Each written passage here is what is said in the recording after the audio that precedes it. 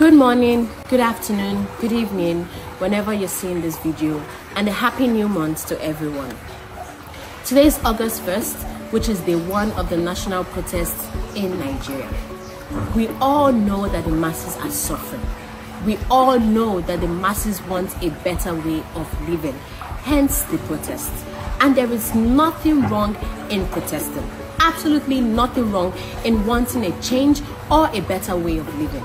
There is nothing wrong in airing your voices. But there is everything wrong in violence. Once violence gets involved, it defeats the whole purpose of the protests. So please, I urge everyone to try and make this protest as peaceful as possible, so that the voice of the masses will be heard and actions will be taken on it, and everyone will return to their homes in one piece. We have seen series of violent protests. We know how it all went. All we can hope and pray for is that this protest goes differently, and still your voices will be heard and actions will be taken on it. Once again, this is a call for a peaceful protest.